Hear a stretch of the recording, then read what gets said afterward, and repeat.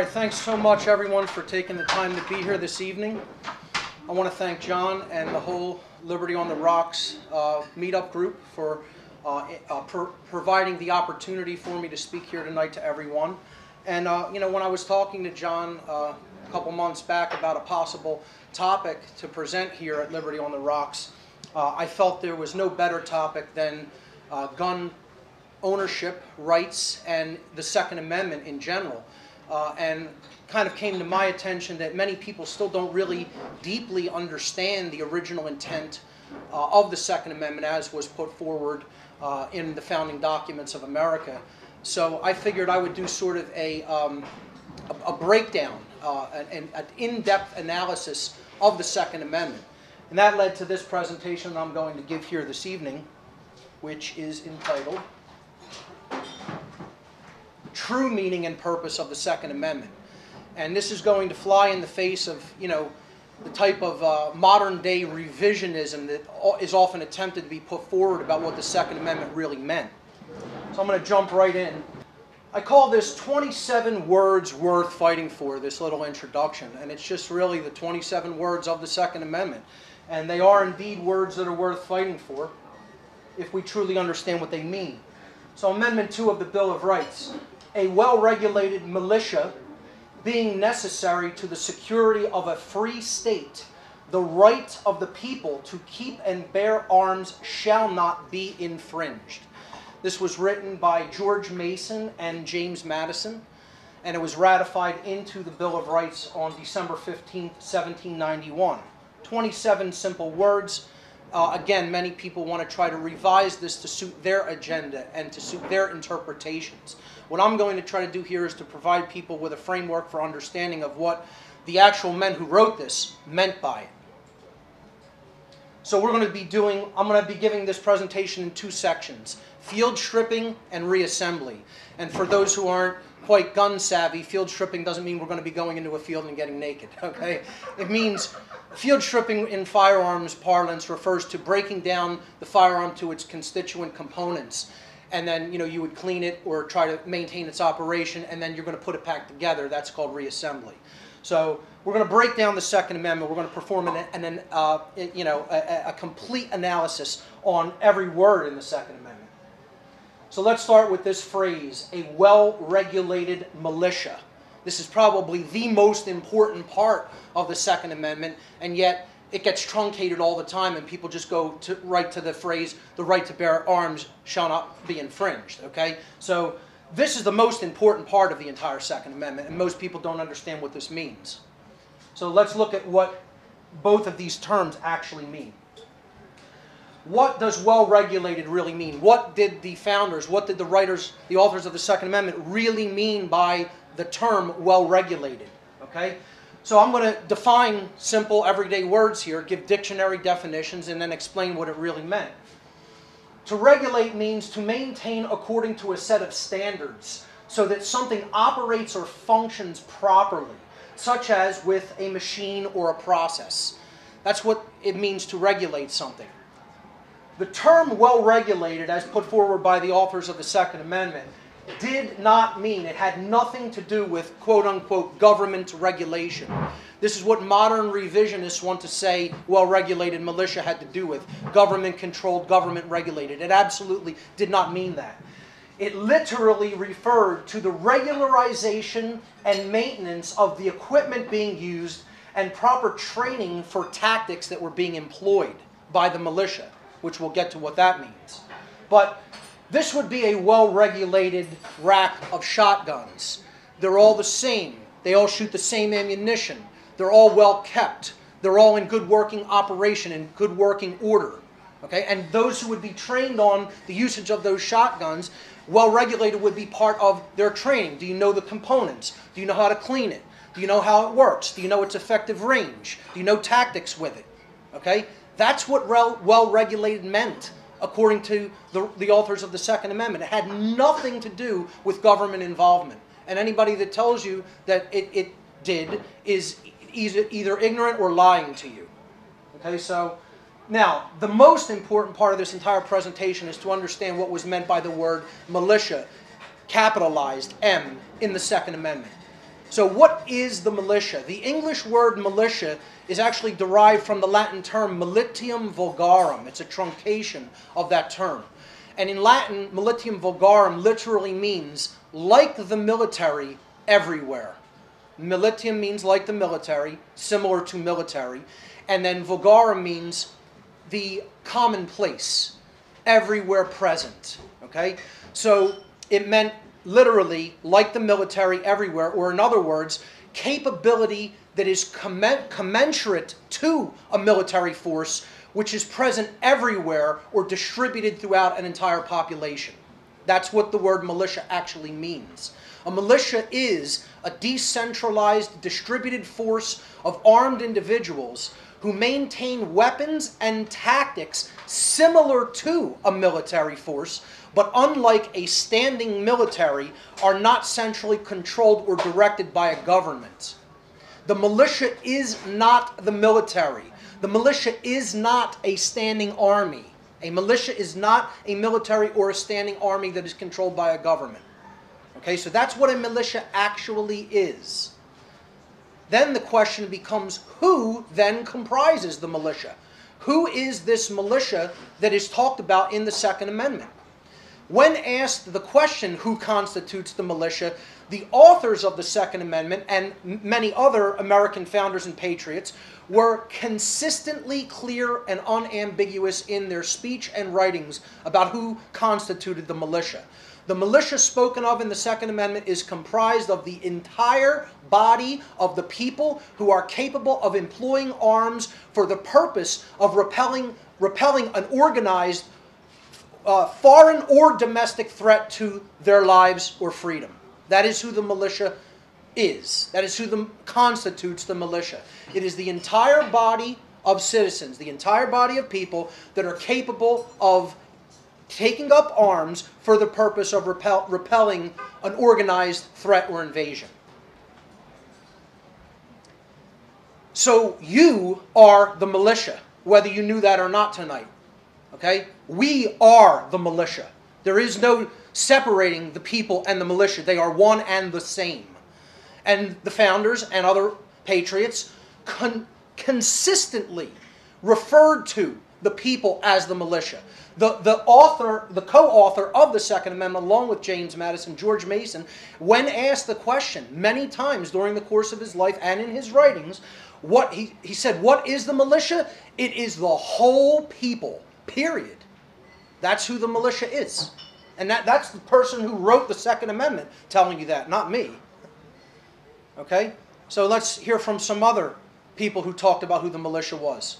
James Madison, the other co-author of the Second Amendment, said a well-regulated militia composed of the body of the people trained to arms is the best and most natural defense of a free country. He's telling you who constitutes the militia, the body of the people.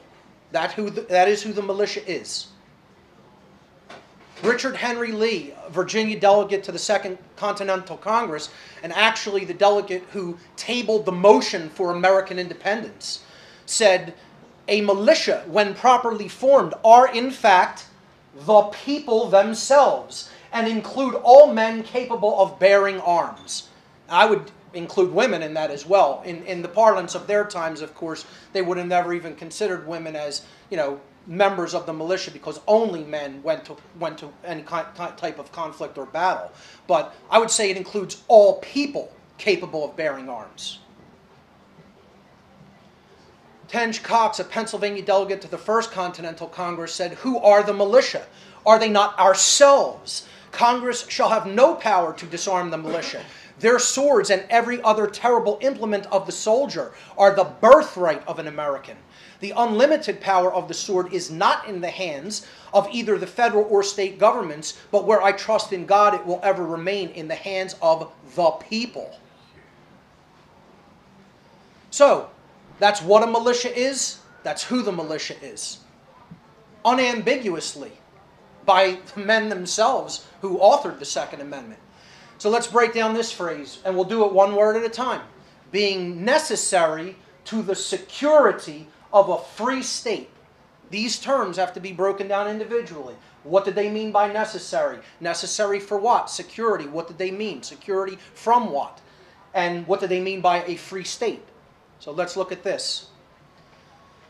The word necessary, dictionary definition, required to be done, achieved or present, needed, essential, something that you cannot dispense with, that must be there. Okay, the word necessary appears in the entire Constitution of the United States only 6 times. And in the Bill of Rights, it appears only 1 time. And the only place where the word necessary was used in the Constitution and Bill of Rights to refer to a thing, group, or entity is in the Second Amendment. The only thing which the authors of the Constitution and Bill of Rights enshrined as necessary was the militia. It is the only thing to which the word necessary comes right before. That it was necessary to securing a free way of life, as we will see. Not even the 3 branches of government, the president or the executive, the Congress or the legislative, and the Supreme Court, the judiciary, are referred to in the Constitution using the word necessary. The question then necessarily becomes, pun intended, to what ultimate purpose did the writers of these documents understand that the militia was necessary? Why was it necessary? It was necessary as a means for security, which is stated in the Second Amendment, but a security against what? That's the most important thing to understand, why the founders wanted a strong militia. The word security, dictionary definition, the state of being free from danger or threat. To secure something means to protect it against threats. Thomas Jefferson, founding father, person who basically wrote the Declaration of Independence, the 3rd president of the United States, said, "For a people who are free and who mean to remain so, a well-organized and armed militia is their best security." Right there in Thomas Jefferson's own words. So what was meant by a free state? They said that it's necessary to the security, meaning keeping it from threats, of a free state. The word free state did not mean Pennsylvania, New Jersey, Maryland, Delaware, as we will get to. The word free, dictionary definition, it means not under the control or the domination of another. Not under the control or domination of another. Or in other words, not a slave. Not a subject to someone else. The word state, dictionary definition, the particular condition that someone or something is in at a specific time. Very simple definitions of words. Okay? This is exactly what they meant. They didn't mean, it did not refer, the phrase free state did not refer to a geographic region such as Pennsylvania, New Jersey, New York, Delaware, etc. It referred to a free condition of existence or a free way of life, a free state of being. That is what they referred to in the Second Amendment. Now, what was the threat to that free way of being? And the founders were all too happy to tell us what that threat was. The threat that they envisioned as the thing that was the most dangerous thing to a free way of existence were standing armies. Standing armies constituted by government. And they told us repeatedly this. George Mason, the co-author of the Second Amendment, said once a standing army is established in any country, the people lose their liberty.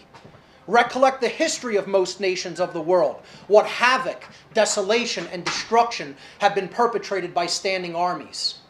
In the Constitution, a standing army against a foreign power threat was only supposed to be brought together for a period of 2 years. And then all funding was to be withdrawn from it. But we don't go by that anymore. We've thrown that out the window because we didn't listen to the words of these wise people that were telling us that the biggest threat to domestic freedom was standing armies. And I would suggest there's a different form of a standing army that lives among us in the modern world, and we're going to get to what that is. Elbridge Gerry, 5th Vice President of the United States, said, "What is the use of a militia? It is to prevent the establishment of a standing army, the bane of liberty." Whenever governments mean to invade the rights and liberties of the people, they always attempt to destroy the militia in order to raise an army upon their ruins. I'm going to explain what a militia is and how it protects against a standing army with a simple infographic here. Okay? If you envision a geographic region like the United States, the mainland United States like this, imagine a standing army being raised, or even several standing armies being raised in the midst of the people, so that they were going to attempt to take their freedom. Let's look at this as even a foreign invading power for the time being. Okay? So let's say 3 standing armies invade the United States and take up these positions as their main positions. So those red dots represent a standing army. The next thing I'm going to show you is what would represent the militias of the people, constituted and being present within the borders of the United States. This is what properly constituted militias would look like. Now, what are standing armies going to do against that force of distributed military power present in the hands of the people? That's what I mean by distributed force. They could take out any of those standing armies essentially by swarming them. Okay, that's what the founders originally intended to mean the security of a free way of life in the United States, by having the entire body of the people well armed and well trained with those arms. This is the standing army the founders were warning us about. We have standing armies in almost every major city. They're called militarized police forces. Now that has taken over, the traditional idea of the standing army.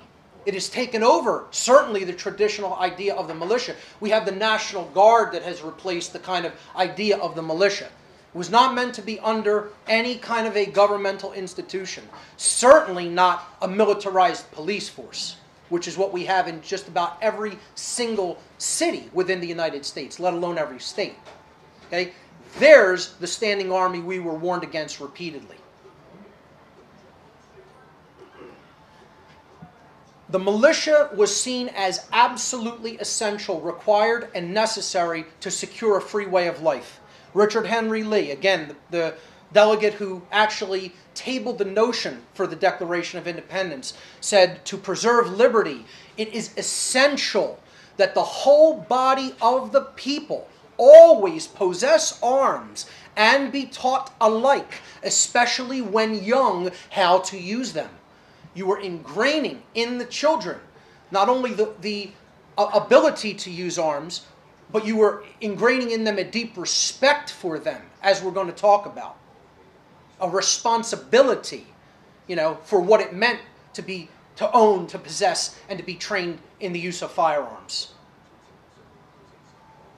Alexander Hamilton, another founding father, said, if circumstances should at any time oblige the government to form an army of any magnitude, that army can never be formidable to the liberties of the people, while there is a large body of citizens, little if at all inferior to them in discipline and use of arms, who stand ready to defend their rights. He was describing the militia. That was the militia. The body of people who were not inferior to a military force in their discipline, their tactics, and their use of arms. Okay, he said, as long as there's that kind of a body of people, well trained like that, who stand ready to defend their rights, no military is going to be formidable to their liberties. No military is going to be able to take their liberties.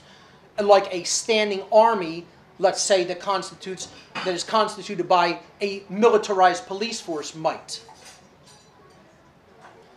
Let's go into the next phrase in the Second Amendment, the right of the people to keep and bear arms. So we have to break down several words in this. We have to break down right. We have to understand what keep means. We have to understand what to bear means, and we have to understand what the word arms means. The people is pretty self-explanatory. That's all of us.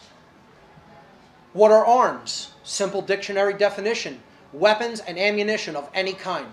I challenge anybody, go look it up in a good dictionary. There's the definition you're going to get. It does not mean just guns, just firearms. It means anything that you are capable of picking up and using as a piece of defensive weaponry. A hammer is arms, okay? A club is arms. A knife is arms. A bow and arrow, a handgun, or a semi-automatic rifle. Okay, they're all arms. It's what can you use in a defensive capacity when you are being accosted with violence against your life, your freedom, or your property. That's what arms are. Very simple. Now, this next section gets into my work specifically a little bit, because to understand what a right is, what it was meant by a right by the founders, you want to look into my material on natural law, or what is simply moral law, spiritual law. I highly recommend people check out my full seminar called Natural Law, the Real Law of Attraction and How to Apply It in Your Life. If you are not familiar with it, if you have not already seen it, I highly suggest it. I think it is the most important work that I put forward. So this comes from some of my natural law seminars, and it's a simple chart of the difference between right and wrong. You know, it seems strange to even have to put something like this up and talk about that, but the sad fact of the matter is most people cannot give you the definition of what a right is. The vast body of people cannot tell you what a right is, and that's why we're losing our rights. Okay? So right and wrong have a basis in truth or untruth. Okay? Right is based in truth. That's why we use the same word when we say right and when we say correct. You know, to mean morally right, we use the word right, and to mean correct, yes, you got the correct answer, that's the right answer. There's no coincidence with why those words are the same, because rightness in the sense of morality is also based in truth.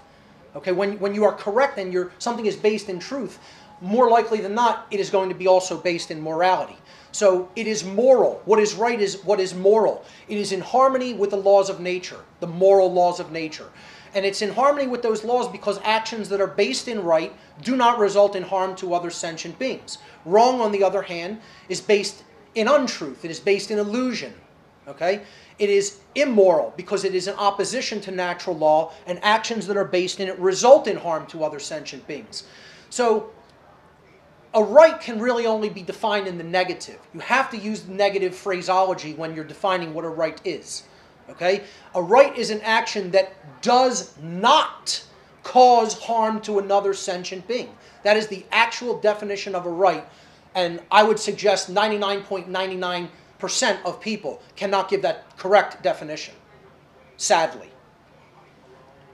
That is what was meant by a right, meaning I own a firearm. I'm not causing harm with it. It is my possession. I own it. I'm responsible for it. There is a correct usage of it, there is a moral usage of it, and then there is an incorrect or immoral usage of it. So you have a right to keep and bear arms for self-defensive purposes, which is what this next part is about. It's about understanding the difference between force and violence. Violence is always wrong. You're always violating somebody else's rights when you conduct violence. Self-defensive force, however, is always a right that you reserve, naturally and inherently. In my natural law seminar, I break down that true spirituality, true enlightenment, is actually based upon two basic pillars or tenets or principles. And one is the sacred masculine and one is the sacred feminine. So the sacred feminine principle is the principle of non-aggression. It simply states, do not cause harm to other sentient beings. In other words, don't do any wrongdoing. Don't violate the rights of other people, their lives, their freedom, or their property. Very simple.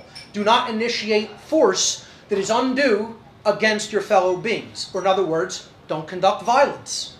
Now, the sacred masculine principle has to be wed to that and combined with it. It has to be married to the sacred feminine principle of non-aggression.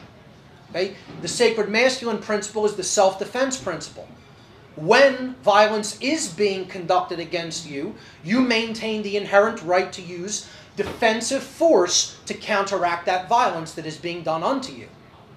That's the sacred masculine principle of self-defense. This is not a right that is granted or given to anyone.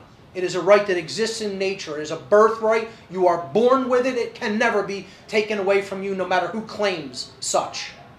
Okay? So these two principles are critical to understand in harmony with each other, wed to each other in union.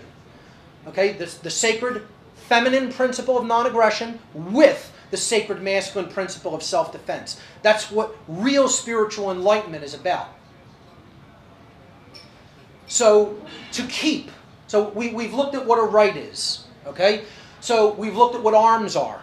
Now, what did they mean by to keep? Well, very simple. Dictionary definition. Just keep going back to the basic meaning of words, folks. It was common sense. There wasn't anything magical or mystical in the Second Amendment. These were common sense men writing in common sense terms. To keep means to have, to own, or to retain possession of. Okay? A third grader knows this, right?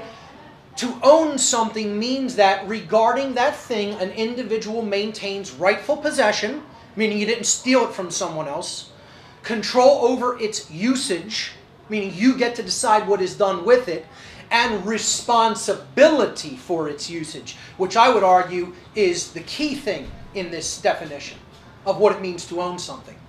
So, I own my body. I'm in rightful possession of it, I control what happens with it, and I'm responsible for it. If you own an object, then you have to have these three things lined up and in harmony with each other. Rightful possession, control over its usage, and responsibility for its usage. So, I am a firearms owner, I have rightful possession of the arms that I keep, I control their usage, I am the one who uses them responsibly, and I'm responsible for their usage. What happens with that gun is my responsibility because I own it. So, and it's the same thing with any possession, a car, a house, your own body. Okay? Rightful possession, control over its usage, and responsibility for its usage are the hallmarks of true ownership. Speaking of the possession of arms, James Berg, author of a book called The Ideological Origins of the Second Amendment, wrote, "The possession of arms is the distinction between a free man and a slave, it being the ultimate means by which freedom was to be preserved. Unarmed people are enslaved people, ladies and gentlemen. Free people have the means to defend their freedom. Period. Anyone who is disarmed is made into a slave." That's how you should read that. In natural law, there is equality of rights, as opposed to in man's law, where some people have rights that other people don't have magically. I'd love for people to explain to me how that situation actually works out, because it doesn't exist in nature. Everyone in reality has the same exact rights. No one has any more or less rights than anyone else does. Since rights are not created by humanity because they exist objectively and inherently in nature by way of them being actions in nature. No human being or group of human beings is actually capable of, quote, granting rights to anyone else, nor is any human being capable of, quote, unquote, revoking rights from anyone else. These are claims that are made by people who believe that they have such capabilities, that they have such power. But in nature, in reality, that can never be done. Rights can never be granted or revoked. They exist inherently in nature, and they are immutable. They are unchangeable, because they are based in whether an action causes harm or not to another being. And that exists inherently, naturally in the real world, not as a construct or an idea in someone's mind. To bear simply means to carry. Okay? It does not mean to brandish or to take out and wave around, as some people believe it does. It simply means to carry on your person. So, when we understand, if we understand the natural law that no one actually has the right to grant or revoke someone's rights, how can licensure come into the picture? How can one group of people say, we have the right to license if you put a gun on your hip, cover it up with your shirt, and walk out the door? Yet many people will insist that that can be done. I ask, if no individual can grant somebody else that right, how can a group grant somebody else that right? Who, anywhere, can grant or refuse to grant a right which already exists to someone else? That is my question on this slide. And the answer is no one can. The correct answer, regardless of what anyone thinks, the correct answer is that cannot really be done by anyone. It can only be claimed by some and believed in by others. shall not be infringed. This is the one people have the hardest time with, especially the revisionists. You know, they think we could just make laws about this regarding firearms and that's okay. You know, well, if you understand what an infringement really is, the dictionary definition of infringement, you'll understand all laws that are made about firearms are completely invalid. Infringement is to limit or to encroach upon something. It means to act so as to limit or undermine, to encroach upon, to chip away at. Okay? So, to encroach, what does encroach mean? It's not really a very common word. I mean, you know, they use it in football, but you don't usually hear this word in modern, you know, colloquial English. So to encroach means to advance gradually beyond the usual or acceptable limits, beyond the usual perception. To do it incrementally, to take a little bit at a time, a little bit at a time, a little bit at a time, until you have it all. That's what an encroachment is. Okay? It's called incrementalism is the name of the game when it comes to these revisionist interpretations of the Second Amendment and of the natural law right to defend yourself with arms. First comes background checks, then comes registration, then comes confiscation, and then we all should know what comes after that. It's called genocide, comes after that.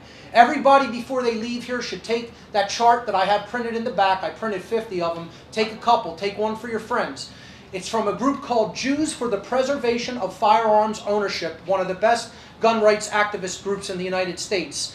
And there's a chart on there, and I actually have it coming up later in the presentation, but there's a chart on there outlining all the regimes in the last 100 years that murdered their citizenry, how many people they murdered, and how they did it as a direct result of gun control measures.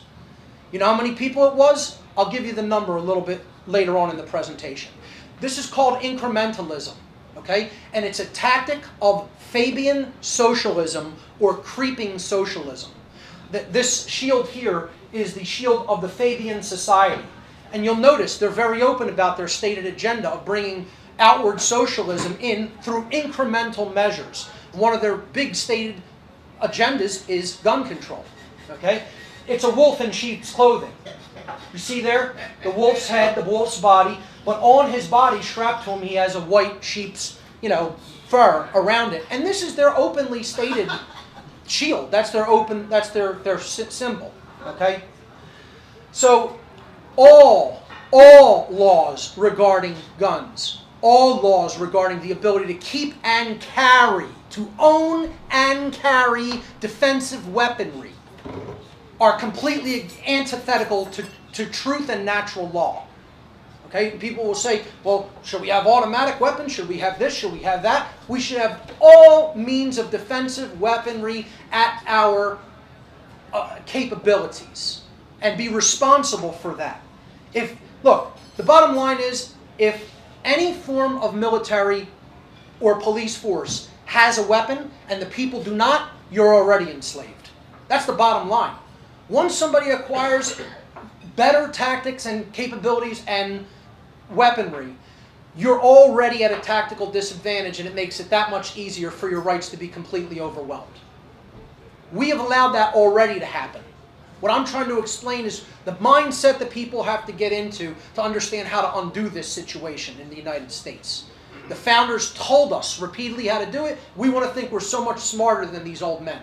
We want to think, oh, that was then and this is now. You know, we would do so well to have people even a quarter as truly wise as these men were. So we have to stop this incremental taking of these rights. Infringement is the road to slavery. Once again, the co-author of the Second Amendment, George Mason, said, to disarm the people is the best and most effectual way to enslave them. He understood this. As soon as the government has weapons that people don't have, that's an enslaved society. Thomas Jefferson said the strongest reason for people to retain the right to keep and bear arms is, as a last resort, to protect themselves against tyranny in government. It was not about hunting rights. It was not even about self-defense within your own home, although that comes into the picture. But ultimately, the ownership of firearms was about defense against tyranny, and anybody that says it wasn't, all you need to do is go right to the founders' words themselves. They were all too happy to explain it over and over again, unambiguously, what they meant by the right to keep and bear arms. It wasn't about any of these other things. It was about your ability to defend yourself against a standing militarized presence in your midst. That is what it was about. Unambiguously, that's what it was about. And I won't let Thomas Jefferson have the last word on that. I'll let Adolf Hitler have the last word on that. Hitler said the most foolish mistake we could possibly make would be to permit the conquered Eastern peoples to have arms. History teaches that all conquerors who have allowed their subject races to carry arms have prepared for their own downfall by doing so. So let's not have any native militia. German troops alone will bear the sole responsibility for the maintenance of law and order. It worked out real well, didn't it? This is what some people here in the United States would like to see. Only government with access to firearms. And go get that chart in the back on your way out of here tonight, and you'll find out what happens. Here it is, right here. A little difficult to see with the fine print, but there's the number, folks. Over 90 million civilians have been murdered by governments within the last 100 years, the last century alone, as a direct result of implemented gun control measures. 90 million souls. Almost 300 million individuals in totality when you count in all wars, military combatants plus civilians. 90 million civilians murdered by their own governments, not foreign governments, their own. Okay? This is democide, death by government. And that chart in there, out there on the way out, it has this within it. It's by JPFO. You can check their website out. And, you know, they have a great film out called Innocence Betrayed that I highly recommend everybody watch, too, about what happens when gun control measures are passed. 90 million people in the last 100 years from 1915 to 2015. Reassembly. Let's put it all back together. We've broken down what every word in the Second Amendment literally means. So now let's reassemble it. All right? This is how the Second Amendment was actually written in late 18th century parlance. A well-regulated militia, being necessary to the security of a free state, the right of the people to keep and bear arms, shall not be infringed. Some strange comma placement and some strange, ordering of wording. Okay, now how we might write it today in modern colloquial English is like this. Since a well-regulated militia of the people is necessary to secure freedom, the right of the people to keep and bear arms shall not be infringed. Already you can see it's infinitely less ambiguous. But this is what was meant by this. See, they say, a well-regulated militia being necessary, meaning since it is necessary. See, they didn't even feel like they had to explain what a militia was because this was an everyday term for them. In their day, everybody knew what the militia was. They knew who constituted it. They knew what it was used for. You know, today, all these revisionists and our absolutely appalling understanding of world history, especially our own, gets in the way of the understanding of this word. The media is all too happy to constantly, berate the entire idea, the concept of a militia, and make it look like they're the bad guys. So this is how we would write this today. Since a well-regulated militia is necessary to secure our freedom, the right of the people to keep and bear arms shall not be infringed, much less ambiguous. I'm going to show you now how I would have written it, if I may be so bold. Here's how I would have written it. And this is the reassembly that I'm talking about. We're putting it all the concepts back together. Since it is true that a militia of the people, or in other words, a decentralized, distributed force of armed individuals comprised of the body of the people who maintain working weaponry and tactics commensurate to a military force, is necessary for and essential to the preservation of a free way of life. The inherent natural rights of people everywhere to own and carry defensive weaponry of any kind shall never be encroached upon so as to limit or undermine those rights. You think it would have been a lot less ambiguous?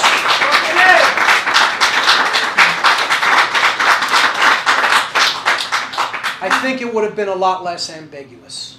You know, I think we need further clarity of language sometimes, which is what I try to bring to bear on some of these issues.